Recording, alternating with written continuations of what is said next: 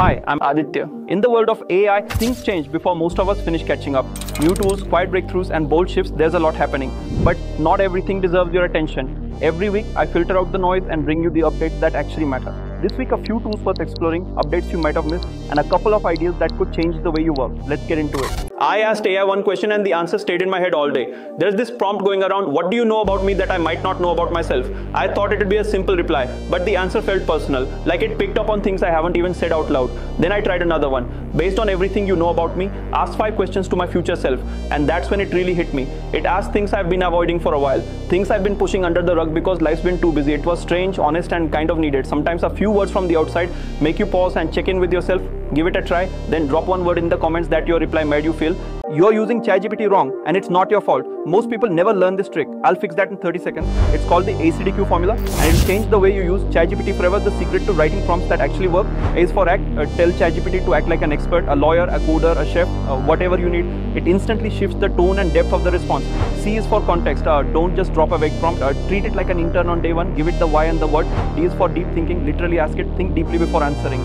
No idea why this works, but it does. Like ChatGPT gets into monk mode or something. Q is for questions. Ask it to ask you follow-up questions if anything's unclear. Now it's not just a tool, it's a smart assistant. If you've ever said a ChatGPT is not that smart, the problem wasn't the tool, it was the prompt. Who said learning to code has to be boring? Here's how you can game your way to becoming a coding pro. Yep, you can actually learn to code by playing games. No boring lectures, just pure fun and real skills. CodeCombat, learn Python or JavaScript through real coding challenges inside a game. You write actual code to move your character and complete missions. It's perfect for beginners who want results fast. Coding game, already know a bit of coding? Try this. Solve puzzles, build AIs, and compete in real-time coding battles. Supports Java, C++, Python, and feels like you're inside a hacker movie. Flexbox Froggy, CSS giving you a headache? This game makes Flexbox so visual, even a frog could understand it. You write layout code to help frogs find their lily pads. Weirdly fun, super useful. Elevator Saga, this one's next level. Write JavaScript to run elevators efficiently in a building. It sharpens your logic, timing, and problem solving like nothing else. Ideal if you've got some JS under your belt. So if you want to learn coding without feeling like you're trapped in a classroom, stop scrolling, start playing.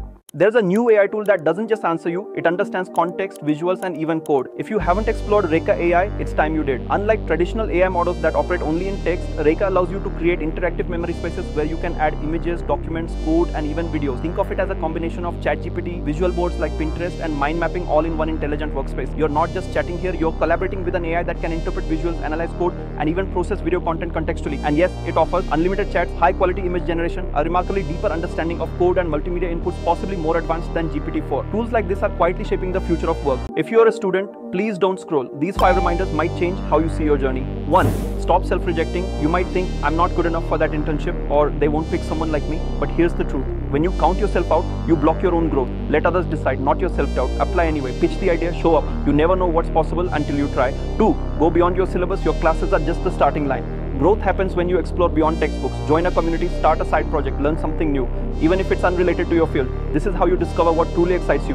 3. Embrace every no. Rejections feel personal, but they aren't. They're simply signs that you're stepping outside your comfort zone. Let each one make you stronger, not smaller. Resilience is built through trying again. 4. Trust the long game. Success doesn't arrive in a day. It comes from showing up when it's easy, and especially when it's not. Over time, all your quiet efforts will add up to something meaningful. Stay consistent. 5. Use your freedom wisely. Right now, you have the time to experiment, to make mistakes, to figure things out. Take risks, try new things. This is your space to explore without fear. Even if something doesn't work, it will teach you what does. If you're still watching, you're already doing more than most. You're staying curious. Thanks for tuning in. I'll be back next week with more updates that help you stay one step ahead. Until then, take care and keep learning.